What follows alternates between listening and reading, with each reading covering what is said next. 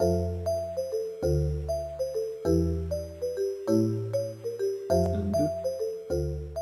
right, so welcome. I'm gonna demo what we venture game we've got going on today. Let me find it. So share my screen. So I was inspired by a game called Shapes and Beats, where you have to kind of avoid these targets and then get to these goals before time runs out. If time runs out, you lose. If you hit a red line, you lose a life. And so this is kind of the adventure game I'm going to demo today. And this is a game that Toad and Mario are going to face off and try to get a higher score. You can see as time goes on, we increase our score. Goodness, yeah. This is quite the game you've made, Tyler. But I got this, definitely. I've touched a computer before, probably. Yeah. Looks pretty good. Those lines going across up and down, you know. Ever since Mario 1, 2, and 3, I've been all about that. There are different Marios? Yeah. I evolved. Isn't that Pokemon? They stem across the universes now. Okay. So whenever I create a game, I like kind of make a list of all the things that I need to do first, and that kind of helps me like break down all the steps I need to follow. So I know I need to create a sprite.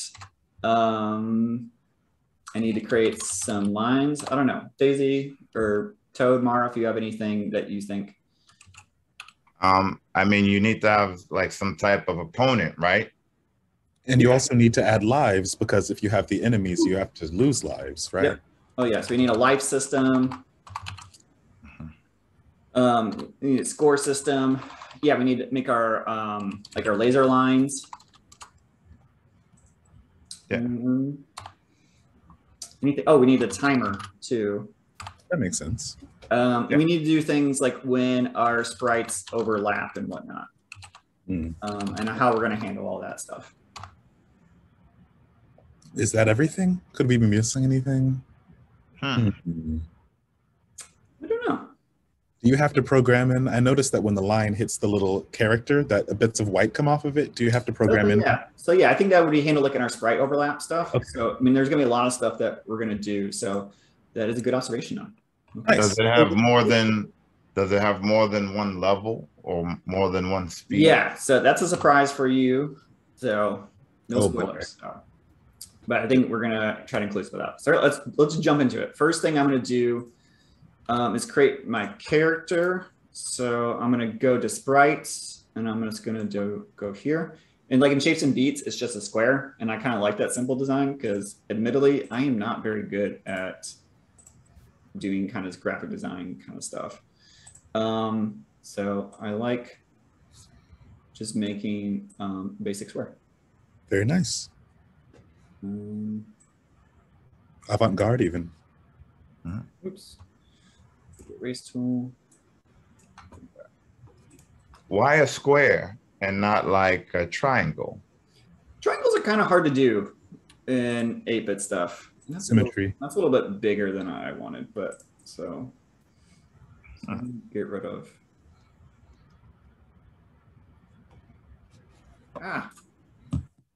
For a moment, it looked like you were making Pac-Man there. Okay. Good now. Okay. So we got our square. And we also, the other sprite we need to do is, movement too. That was something we need to add here. So, all right, so movement. So I'm going to go in a controller. I'm going to say move my sprite with buttons, and that will give me this. Okay. And you notice I go off the screen. I want my sprite to stay on the screen. So I'm going to go down to stay on screen. Perfect. Okay. No, I can't go off screen. And then the other thing we need to do, I need to create that little blue thing, that blue square that my sprite is going to touch. I also need a fun name for my sprite. Any ideas? Block. Go block. Pointy. Blocky. Oh, blocky. Oh, blocky. Okay. Like that, rhymes with Rocky. All right, so I'm gonna make another sprite. I like that blue color. And then I'm going to, I want to make this one much bigger. And are the blue blocks basically something that you go and touch before the red blocks, before the red line? Exactly. So that makes sense. You should make it so big. Okay. Yeah. Toad gets it. Yeah. Although I'm partial to a star, you know, if Blocky could touch a star and then he could, you know, throw some payback to the red lines, that would be cool too. But you know, for version 2 of the game. You know. Okay. So there's that little block. And then now I want to move this to a starting position over here. So I'm going to go to set my sprite position. Ooh, I'm going to rename this one. Glacier. What's up? Glacier? Glacier? Okay. Yeah. It's We big. gotta get the glacier. Yes. And I'm just going to do 25, 25. Oh, what is the X and Y? Does one mean length or one means height? Yeah. No width? Yeah. So X and Y. So it's like a coordinate system. We often use that in game design. Mm-hmm. So X is going to be left and right, and then Y is going to be up and down. And then X goes this way and Y goes this way. 0.00, and you can see this in here. If I go up to this top corner, it's like 0, 0, and I go down here. It is, I think the very bottom corner is 160, 120. It's like so any coordinates we're putting in are between those two extreme points. Yeah. So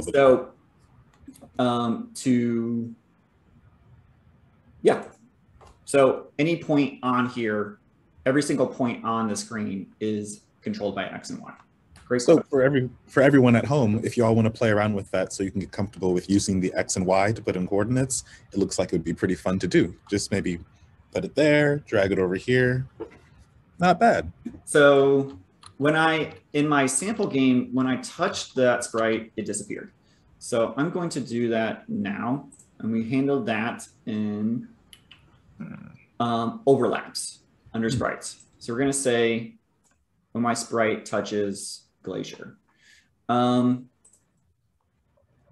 right now it's of kind player and of kind player. I'm going to change Glacier to a different type of kind. You can create your own kind. I'm going to create a new kind. I'm going to call it recharge, since it recharges our time. But you can call it whatever you want. Doesn't matter. And then, so when my sprite of kind player, which is what Blocky is, of kind player, hits another lapse, another sprite of kind recharge, it's going to do a certain set of actions. So, and I want this sprite to disappear. So I'm just going to destroy it. Oh no. Sorry, Glacier. It's global warming. Oh. See what I'm saying?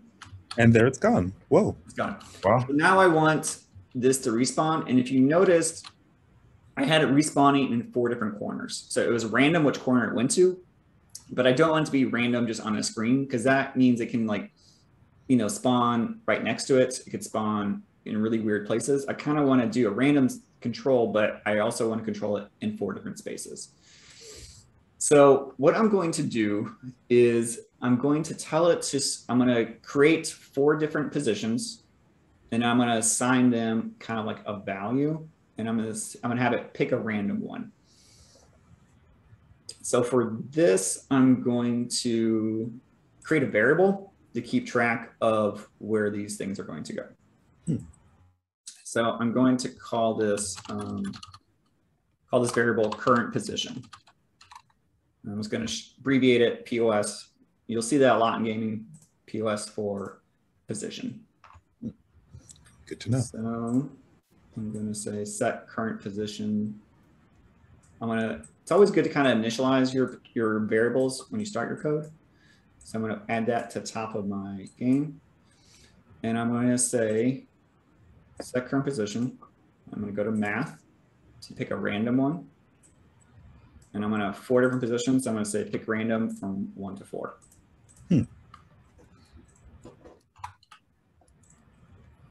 So it has an equal chance of picking any of these 4 positions. Oh, so it doesn't always stay the same. It will just be random and variable for each game? Well, it'll be, yeah, like the order that this blue block or glacier populates, or not populates, that's not the right word. You know, changes position, changes go on the screen. It'll be completely random every time. That'll bring some spice to the game. Very interesting. Did you, when you first designed it, did you think about having it randomly appear anywhere on the screen? I know you said it could go to blocky, but did it change the experience of playing it? It did. Sometimes it made it really easy because it would just like randomly appear right next to where it was. And I wanted it to be a little bit harder where you have to travel across the screen to get to it. So I didn't like that. So I'm doing random and I'm going to tell it to pick a different position. So I'm using the if statement. So it's going to test if something is true. And we're going to use logic. I'm going to say equal. Right click and just moving a little quickly so we can kind of get through this. And I'm going to say if current position equals 1. Oops, you know what? I should have duplicated this after I did that. Pro tip. It's comforting that you can make a mistake and go back and fix it so quickly. And then 3 and then 4. And I've already got my first position done. And then I'm also going to set my current position. I'm going to set it to 1 because that's where I'm at. So I'm going to duplicate this. And then I'm going to move it over here. So I'm going to keep X I'm going to keep Y the same. And I'm going to change this to 135. Oops. So right now you're designating the 4 different places that the glacier will populate. Exactly. Here. Got it. Okay.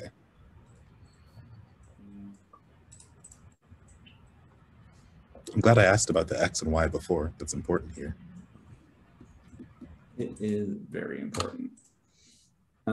This one, I'm going to keep X the same. So I'm going to keep X. Oops, I'm going to keep X at, change that to 25, and I'm going to make this one 95.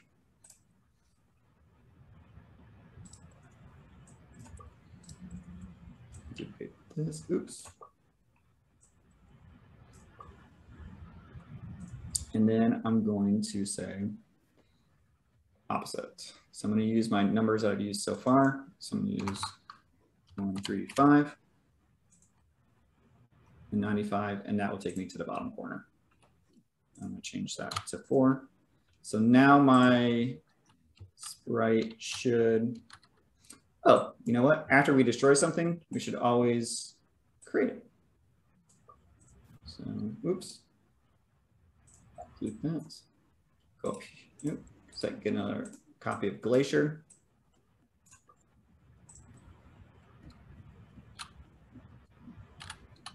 Boom. There we go. And what did you do to make that one? It was after you destroy, create another? Yeah, I'm just recreating, Glacier kind recharge after I destroy it. And then I'm telling it to pick a different position and then go to that position. That's so cool. Okay. So as you can see, there it goes. It works. So we got that set up. Now we need to add our obstacles. So I'm going to create another sprite. I'm going to call this one laser. I think I've already got this variable created, but I'm going to go here, grab another sprite. Actually, I'm not going to do it here. I'm going to create a forever loop because we want these sprites, our lasers or obstacles to be constantly going across. How do you decide when to make another grouping of commands? What's up? How do you decide when to make another grouping of commands? I know we have. Well, I think as you saw when we created a sprite, it auto populates like on start right at the beginning. Sure. And, like what we want, and so we don't really want like a sprite just like this. What we want is a projectile. We want these sprites to be, you know, our lasers to be coming from the side, kind of like what they call a projectile. And so it's a different concept, so you give it a different group. Yeah. So, got it. And we want a projectile coming from the side because all of our lasers are going to come from the side. And for this one, like I said, I'm going to call this laser. And then I'm going to create a laser. So you can see in the bottom left your corner, we can change this to a different size. So I'm making this 160. If you remember X, the length of the screen is, oops, not 40. I'm just going to make this 4. Is the length of our screen is 160 pixels, and that's what it is, and it's 4 pixels tall. So this laser will scratch across the screen from left to right. And then you'll see this is going crazy. What we need to do. Oh, wow. There's your triangle, Mario. Yes, it's making a laser from here, from the side, like crazy. And what we need to do to fix this craziness is to put a little bit of delay in there. We're going to tell it to pause a little bit, and you can see these. Now you can start seeing these individual. I don't want to play this game. So wow, it's like it's a stare. Let me make it a little bit easier for you. And then, as we said, our Bx and our By right here is controlling our speed and like a little bit of our direction too. So if I make this 0, now our laser just goes across this much better from left to right. But I want to make it in the middle of the screen. So what I'm going to do is I'm going to set the Y. And I'm going to set this to, just for an example, I'm going to set it to 45. And you'll see this now coming across the screen. So now we're getting closer to what we want it to be. Nice. I know the laser, it's going across, but it takes some time to travel, and that's why you're not seeing. I was going to say either that's pretty slow or it's pretty long. So now it's spawning this across the screen like that. Another thing I'm going to do is, just in case we want to change our speed at any point, I'm going to add a variable called speed, and I believe I've already got it. I already have a speed variable made, so I'm not going to create another one. And I'm going to go up here to my top, go down to speed, and I'm just going to say 50. So if we ever want to increase the speed in our game or make it a little bit harder, we can just edit it in one spot rather than having to go through all of our different lasers and changing it manually. I like that. So yeah, we can use our speed variable to control that. The other thing is too, I want this left and right laser up here to appear at a random location. So I'm going to go back to math, and I'm going to pick our random thing again. And in Y, it starts at 0 up here, and it's going to go to 10. So I'm going to do this for the top half of the screen, and I'm going to make it come down a little bit. I'm going to do like 10 to 60. And now when we see it come across, it will be at different locations. But this is not hard enough. So what we're going to do is we're going to add another one. But I want this one to come from the other side of the screen. And I'm going to add a little bit of a delay here as well. I'm going to do 750 milliseconds, which is 3/4 of a second. Milliseconds, there's 1,000 milliseconds in 1 second. It's a little bit shorter. It's going to add a little bit of delay. And then I'm also going to tell it to pick random here. But this one I want to be in the lower half of the screen. So I'm going to say 50. So there's a little bit of overlap to like 110. Now we got different things. Ooh, let's put that pause. Let's put that delay back in there. And then I want this one to come from the opposite side of the screen. And to do that, instead of giving it a positive number, we need a negative number. And I can do that by doing a little bit of math just to turn that into a negative number.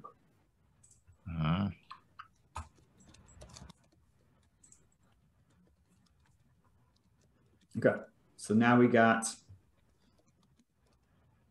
positive right, negative left.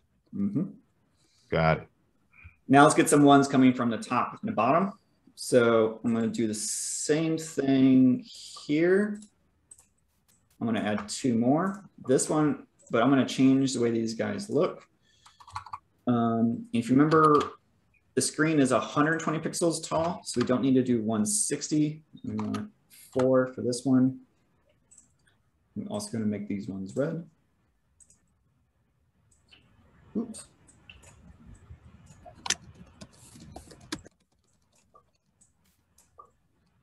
Let's add another.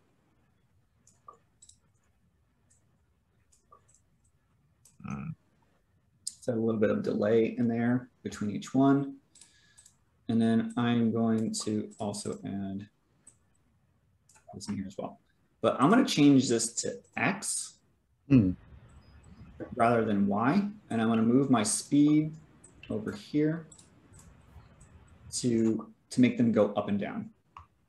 And now you should see these up and down things. Oops, we also need to turn this off. Turn these to 0 so they just go up and down. Although I thought that was pretty cool, the way it went up and to the right. That would definitely add a level of difficulty. Oh, just you wait. Oh. I don't want to spoil it for you. Oh dear. So let's do the same thing. Let's split this in half. So I'm going to say, let's say 10 to, since this is a little bit different, 10 to 50, and I'll say 50 to 110 again. Let's see what this gives us. And since this is X is a little bit bigger. So we can probably do 10 to 80. And let's do, so we can add a little bit of overlap, 10 to 150, or 70, 150 for our bottom one. And this will spread these out across the screen a little bit more. Okay. Let's make them spawn a little bit faster too. Make this game a little bit harder.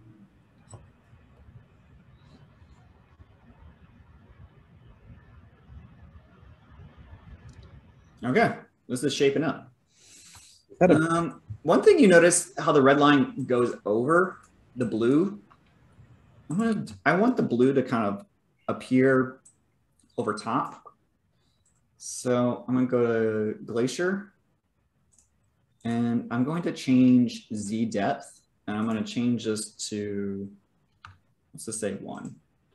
And I think that will, yep, see how the red line is now going behind. The Z. What was it that you had to change that to? Z depth? Depth. So the Z controls what appears on top of other things on the screen. Since it's a 2D screen. So it's the third dimension, X, Y, and then depth going. Yeah. Okay. So let's add a timer and some overlap stuff. What happens when our sprite touches a projectile? So, I'm going to go back here, just how we did this with the kind of recharge. Add it down here, add all of our overlaps in one spot. I'm going to do projectile, and then I'm going to say what happens when this sprite touches a red line. And I want it to lose a life. Before we do that, we need to add lives. So I'm going to go to info. I'm going to set life to 3 in my on start code. And I'm going to go to info, and I'm going to say change life by -1, which will remove a life for us. And now, I have a question. If I hit a red line, I just lose the game automatically. That's because my sprite is in constant contact, and it's happening so fast, it's losing every single life right away. So we need to figure out a way to fix that. I'm sorry, someone had a question? I had a question. How do you determine which container goes where. I noticed that the forever container is to the right, but when you added this other container, you went to the bottom. So does it matter about placement of the containers? It doesn't. It doesn't really matter. I like to keep things similarly related close to each other. And that way I know all my overlap stuff is here. It doesn't really matter where it's at, but it's a good idea to kind of keep your code clean a little bit.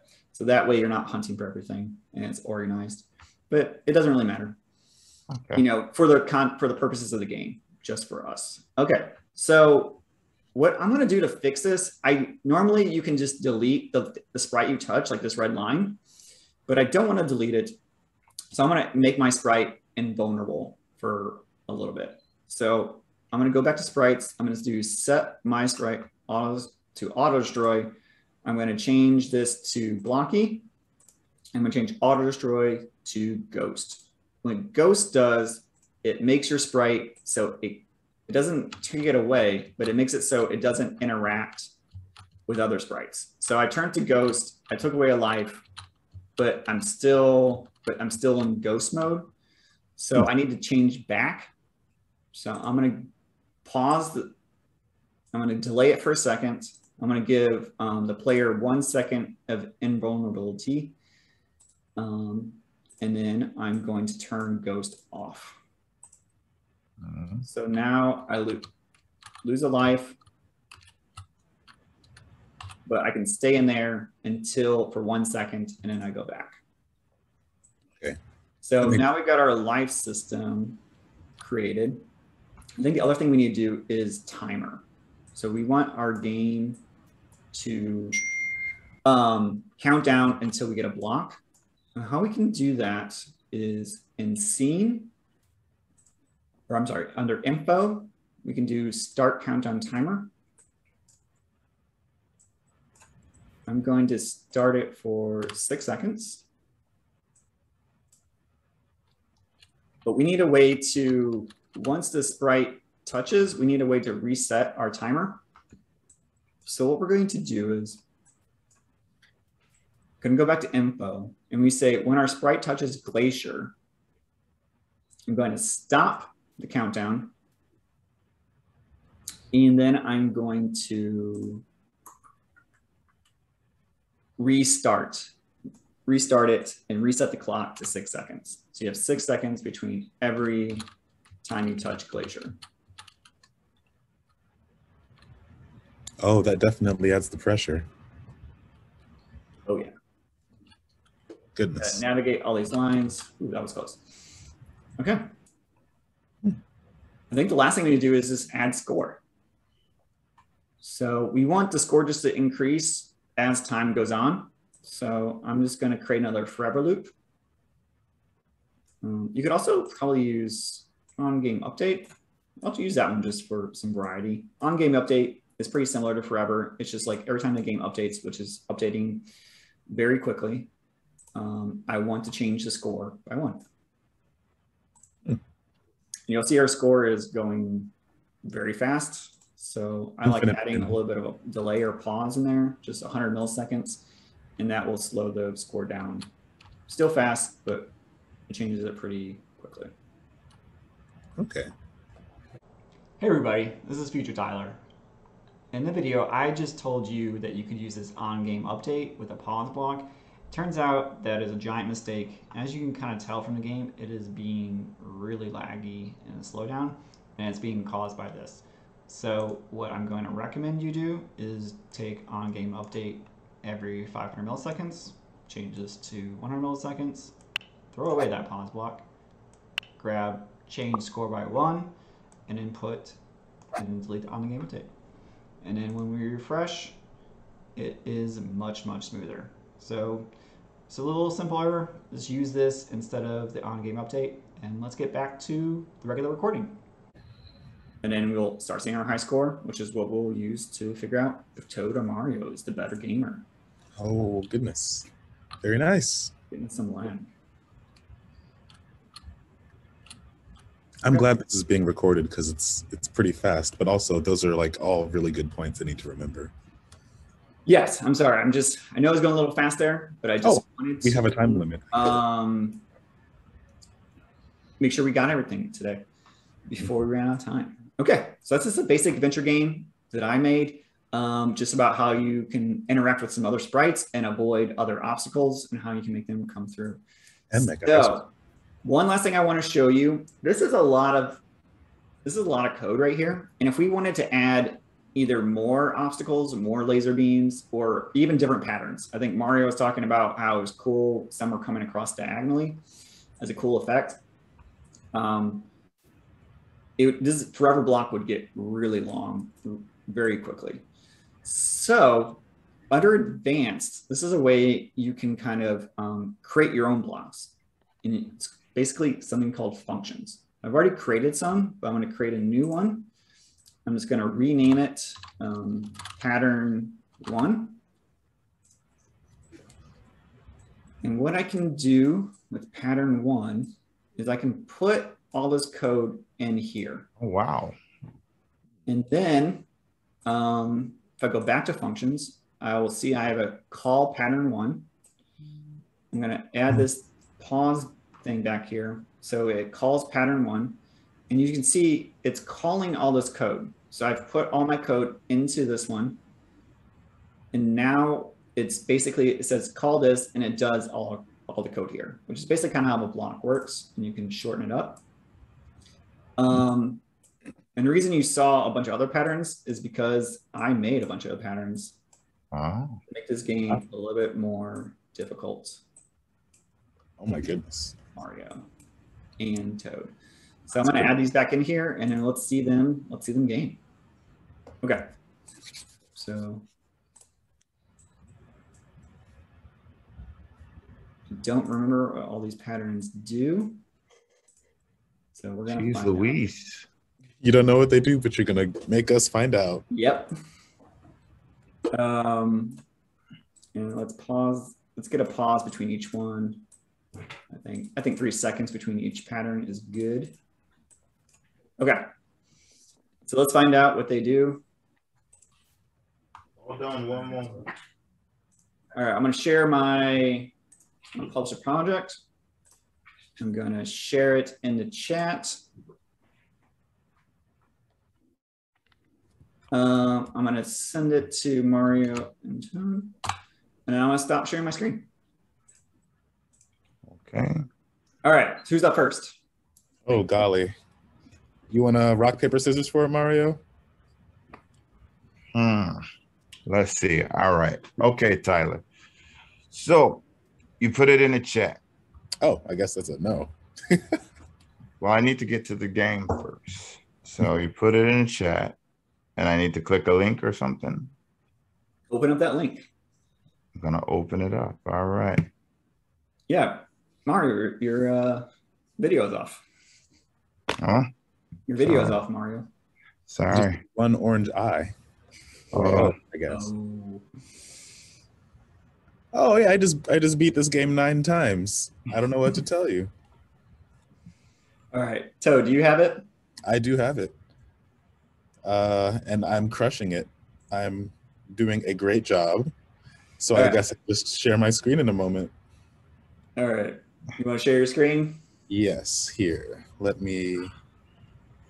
Tyler, you sent the link to hosts. Yeah, I'll share it with the other group once we get through this. So I will share it out to everyone in just a second.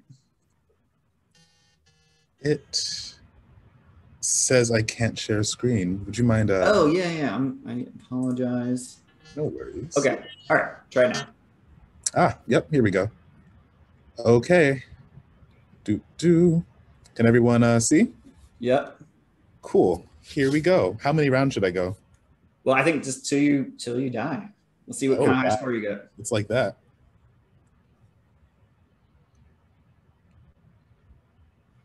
Yes. Toad supremacy. Oh, you haven't seen it yet. Oh no. So close. This is heart pounding. Only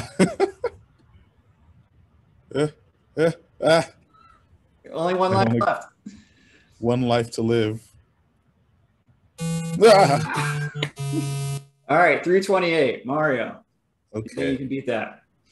Okay, let's see. All right. Whew, my pulse is pounding. My toad heart. Reese, to answer your question, I did all the code for this game. So Mario and Toad have never seen this until now. That was my very first time. I know. Toad didn't even make it through all the different patterns either. Wait, more. Okay. More? Oh dear. Dolly. You have not seen the final form yet. Well, I'm just gonna keep winning while we No, Toad, I'm gonna say, you know, I'm kind of better with you know, remote controls, but okay. Thank you, for putting that high score. Ooh, is that Mario Island? No. Let's see. All right. I just got the highest score. I think I just broke the game. You guys see my screen? We see your desktop. All right.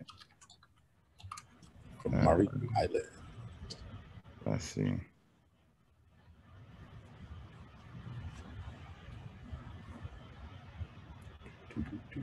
Okay. Give me one moment. In the meantime, I am playing the game again, and I think I got to the second pattern, Tyler. Oh, well, you know what? It's irrelevant. Patterns. What'd you say? I think there are 6 different patterns. Oh, God. Well, I guess there's nothing to brag about getting to the second one, huh? All right. Okay. All right, we can see what screen now is. Okay, show us what you got, Mario. All right, 328 is the score to beat.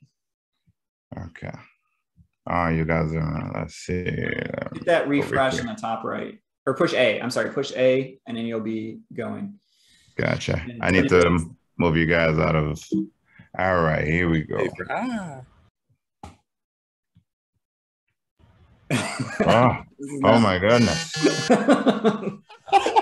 You know, I think something funny's going on here. All right, I agree. There's something.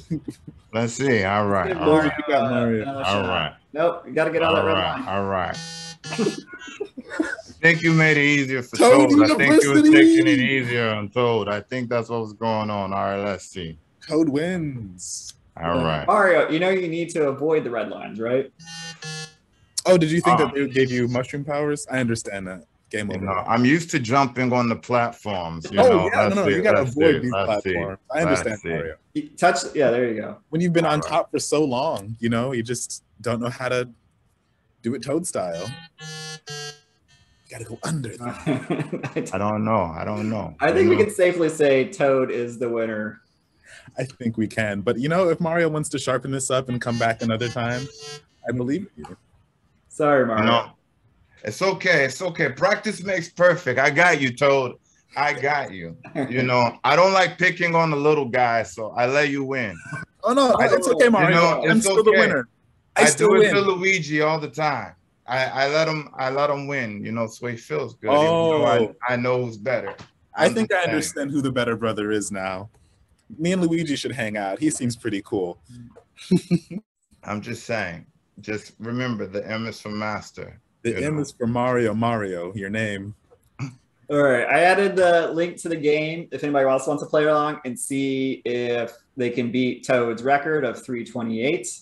Granted, that was the first try for Toad. I feel Toad, if could probably do a little more practice. Exactly. You know, I already crushed it 328 times per millisecond while playing. It can only get better from here. Only get better.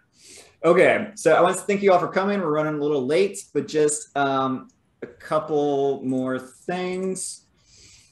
Oops.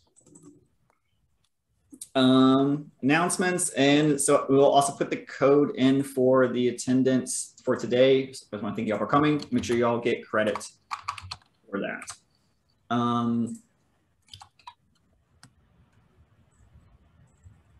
Here is the attendance link once again. And then today's code word is Toad. Toad the winner. Toad. I am the code word. Put that link in there. And I also want to make an announcement that we'll be back next week. So we have another live stream. Oops. We have another live stream coming up next week. We're going to do a target gallery game. I think because it's so close to Halloween, it'll be kind of spooky Halloween themed. Again, Saturday at 10 a.m. And we'll be doing live streams every day. Oops, it shouldn't say November 30th. It should say November 20th. It is a typo for boss battle. I will fix that before it's too long. The link for the attendance code is codechallenge.org/attendance. Code word Toad the winner. Toad. I think it's just beginner's luck, you know. The code should be beginner's luck, you know. The code should be Toad because Toad rocks. Or the code should be Mario was gracious. All right, everyone, thank you for coming. We will see you next week. If you have any questions, you can stick around, add it to the chats or anything. But if you're free to go, I will definitely post a code to the game on our website. But I will also just add it to the chat right now. Let me get it. What a fun game. I like it. If you enjoyed that, I know a lot of code very quickly, but just want to get all that stuff in. Link to the game is in the chat. All right, so Jaden, we're going to be doing a platformer tutorial in a little bit. I think also on the next half day, I think it hasn't been released yet, but we're going to be doing a special drop-in session where we are going to show you how to make platformers and stuff. So we also have tutorials on how to do a jump. If you go to the tutorials page on codechallenge.org, you can find the jump tutorial. Nice. Very organized. Thank you all for coming. We appreciate you coming and learning coding and watching me win. Okay. I see you next week. Rematch. Best 2 out of 3. Yeah, I'm down. Bye, everyone. Thanks for coming. Bye. See ya. See you next week. Peace.